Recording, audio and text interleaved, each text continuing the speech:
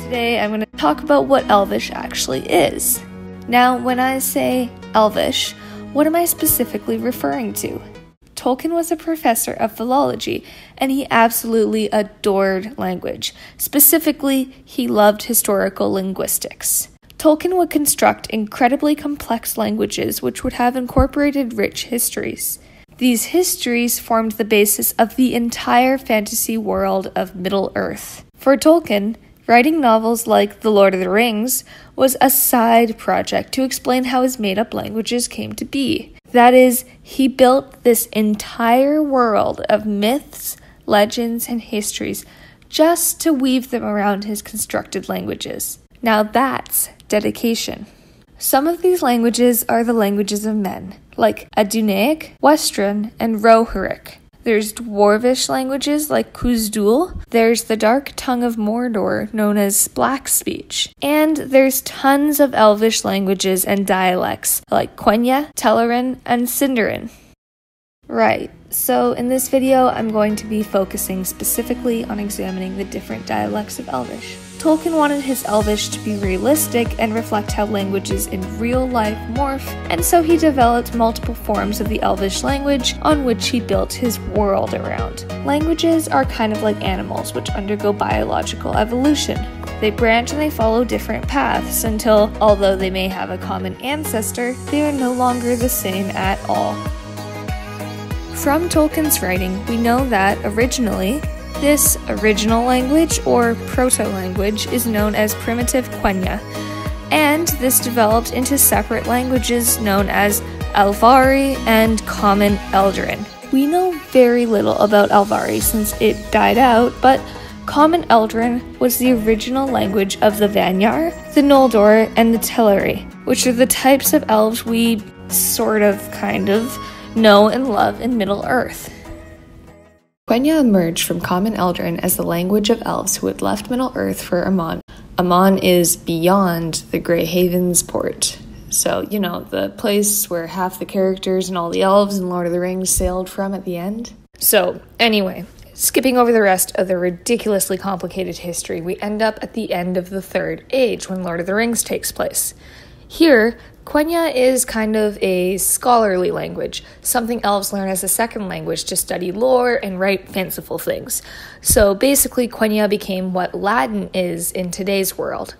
No one actually speaks Latin, but, we use it for academics and occasionally to make ourselves sound smart. So, at the end of the Third Age, the everyday conversational language of the elves was Sindarin, which was an offshoot of another branch from Common Eldarin. And wow, this language is complicated. And this is so impressive considering that, again, this language is made up, and it's made up so well that it's as complicated as any real language, which is to say, very, very complicated.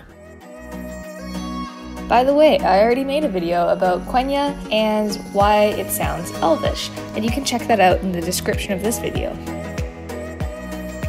So, let's quickly go over a condensed version of how Sindarin evolved. Again, for the sake of clarity, Sindarin is the everyday language of elves in Lord of the Rings. So that's Legolas, Arwen, Haldir, all the elves you see in these movies.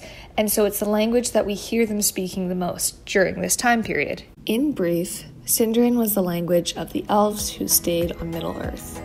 The elves were a divided people, meaning that different branches of elves identified themselves as distinct from others, even those living at the same time in the same general geographic region as them. So, after the Vanyar and Noldor elves had already left Middle-earth on the Great Journey into the west, all that was left were the Teleri elves. Don't worry about details like this.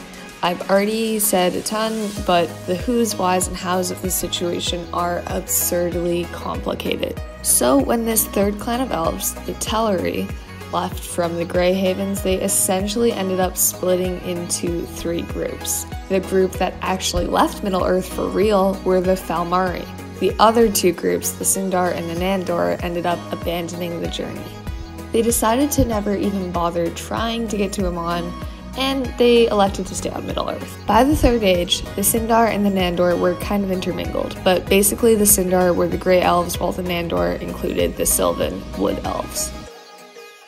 Basically, the Sindar elves were from Beleriand, in the northwestish part of Middle-earth. Sindar elves included the likes of Celeborn, Thranduil, and our boy Legolas. Interestingly, Thranduil and Legolas were both Sindar elves who ruled over populations of Sylvan elves, since Sylvan elves were the ones living in places we see in the movies like Mirkwood and Lothlorien. The only probably Sylvan elf from the Lord of the Rings movies that I can think of is Haldir. Most of the other elves we see in the movies, like Galadriel and Elrond, are really old elves, even by the elves standard, so they're not actually Sindar elves or even Nandor Sylvan elves. So back to the language. The common tongue of Sindar was Sindarin. This was also the most prominent language among the rest of the elves and the Rangers, who lived in Middle-earth during the Third Age. So even though Westron was the most common language in Middle-earth, Sindarin was by far the most commonly spoken dialect of Elvish at this time in Middle-earth.